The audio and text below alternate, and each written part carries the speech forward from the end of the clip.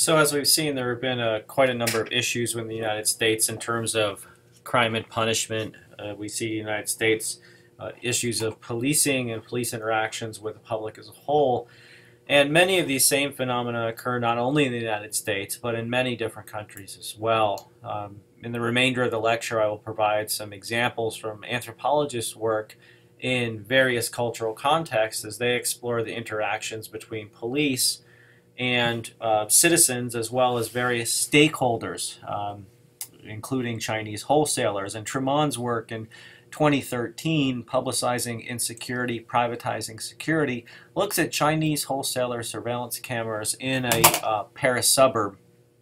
Specifically, she examines state or police interactions with citizens in terms of the control of crime and the under-policing that's occurring in terms of meeting the needs of Chinese wholesalers. In this region of France, a suburb of Paris, Aubervilliers, you have 700 estimated Chinese wholesalers who have called for a strengthening of the police force in order to protect them from violent robberies. These robberies take place not only at the stores, after hours, during hours, but also individuals will be followed home, owners will be followed home, and they will be robbed outside of their home or sometimes even in their home. And so the police are well aware of this situation in terms of the targeting of Chinese wholesalers in this suburb of France, of Paris. In 2011, the Chinese wholesalers formed the UCAS, or the Chinese Merchant League for Public Safety. And they have been involved with the police in a variety of settings, and Tremont does much of the work with the anthropological work that's done is done in unison in meetings with the police as well as these Chinese merchants.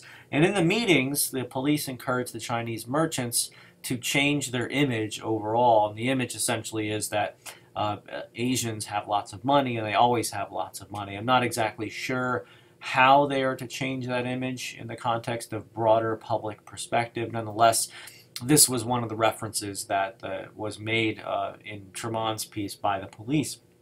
And the second one would be to report crime to the police. And historically and for cultural reasons as well, there is an underreporting of crime by these Chinese wholesalers in particular. And some of this has to do with conceptualizations of crime and how it's dealt with in China.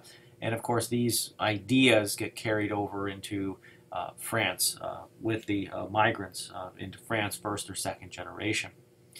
And the other thing is a physical barrier to reporting. Reporting becomes really difficult. They have to go to the downtown police station, and this has been because of the closing of a local police station in the neighborhood, which provides even more of a barrier. So not only is there a cultural barrier to going and reporting on crimes that have been committed against them, but also a physical or proximity barrier as well. Tremont continues on and talks about policing as a function of the state, but in fact this is an area of the state where we see cutbacks, essentially diminishing resources, a lack of funding that's being provided overall. And in one of these meetings, there's one merchant, an older merchant, who offers to buy the police scooters. And the reasoning is that many of the criminals, when they come and they steal things, they will escape on scooters. And the police don't necessarily have these things, and these criminals are not easy to apprehend. And so a scooter would make it easier for the police to apprehend the criminals. Police were taken aback by this. They had phrased it in terms of an official discussion in terms of needing a public-private arrangement to be set up, and that this arrangement would be a quite lengthy process in order to set up, and it wouldn't be something that it couldn't just be a gift of a scooter.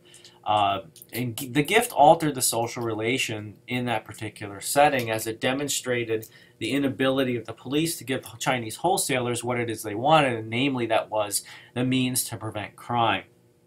And so with the cutbacks that have occurred, the police have readily acknowledged that the Chinese wholesalers have been targeted for criminal activity, mostly for theft, but at the same time are hesitant to give up or give up any of the policing functions to individuals, or to accept assistance in from private individuals for police efforts as a whole. And so cameras are presented as a solution. And with cameras, we see this notion, this idea of surveillance overall, the idea of watching people, or the perception that they're being watched sometimes is enough to deter criminals. Unfortunately, for both the Chinese wholesalers as well as the police, the cameras in public spaces have been illegal under the French Constitution. And the mayor of the city essentially was counting on the passing of an article, Article 18 in Lopsi, in 2011, that would allow for the filming of public spaces from private buildings. And during this time period, a number of cameras were being set up by these Chinese merchant associations, by the Chinese Merchant Association, and individual shop owners. And so it was just assumed that they would be, once the law would pass, it would become legal, and there wouldn't be any sort of contentious issue. However, Article 18 of Lopsi was deemed unconstitutional, as it would entrust public surveillance to private persons.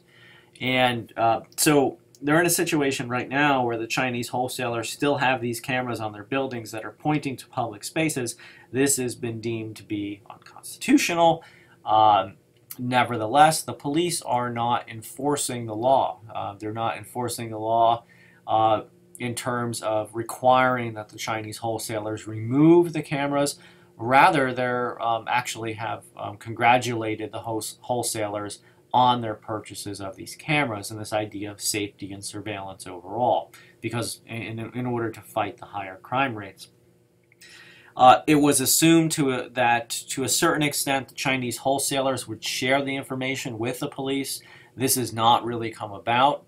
Rather, the wholesalers have utilized the cameras in order to catch individuals, in order to find out who might be violating the law or stealing something, and then chase them down themselves to try to regain the property. So this is used for immediate self-enforcement of security. And so this is what Gregory Bateson refers to as a double bind here. You have the recognition of both parties that the other is transgressing, but the inability to do anything about that. We see in Livingstone's 2014 piece, Armed Peace, Militarization of Rio de Janeiro's Favelas for the World Cup, we see here the issue of the state and its role in policing and preparing cities for international events. And we see the notion here that there's potentially over-policing that's occurring in this region, and particularly over-policing of certain communities which have become deemed to be a problem or an impediment to a national event, which demonstrates the state as a whole and putting its best foot forward for both public at the level of Brazil as a whole, and then the larger international public too. These international events require tremendous amounts of resources. They often involve restructuring cities around the events, and many of these larger sporting events actually put a fair amount of economic burden on a particular region. Livingstone points out that this burden is not equally shared, and it's not only in terms of an economic burden, but also an issue of justice as a whole. And so what's happened in this case with the favelas in Rio de Janeiro is that you have police forces which are coming in and attempting to pacify many of these favelas under increasingly oppressive control. And this is sometimes what's known as proximity policing. And the individuals that are targeted are mainly poor young black men. And these individuals have often been killed in the name of and by the police under this pacification policy and under the name of really maintaining order within society. The There has been an attempt by the state to reconfigure the city to prepare it for the 2014 World Cup and the 2016 Olympics. And this has involved a number of things which have been incredibly detrimental to local community, including military occupations, evictions, and gentrification of neighborhoods overall. The increase in policing, or the pacifying policing units, or proximity policing, was supposed to be paired with social investments. These never materialized, and many social activists make the claim that these are really needed to build the foundations for lasting peace in the favelas, social development projects as a whole. The UPP presence is seen as a pathway to full citizenship as well as protection of civil rights. It essentially opens up the favela to these notions of democracy, essentially, to this idea of protection of human rights, and indeed to realizing the full potential of citizenship through the police in order to maintain order within society, and indeed to bring order to the favelas. But what Tremont, or what Livingstone points out, is that what has actually happened is that the presence of the UPP has opened up the favela as a market, as a place for market, and right behind the UPP have come the telecommunications and electric companies, and so this is seen as a means towards privatization, and so we see the existence not only here with Livingstone of the parallel between policing and development, but also in the context of Tremont's piece, where we see this in France as well. So there have been numerous reports that have come out about the impacts of the UPP. One of the most popular newspapers in Brazil, in Rio de Janeiro, has highlighted the positive impacts that have come from studies, including a decrease in the number of homicides, in criminal activity with the presence of police, and an increase in overall freedom of movement for individuals. However, other reports, often not cited in mainstream media, note the negatives from studies, these negatives that have occurred, and these have been documented in these studies, including an increase in homicides of black males that are 3 times more likely to be killed than their white counterparts, high levels of victims that have been shot by the police in an apparent confrontation. These apparent confrontations are rarely investigated, and there were 416 in 2013.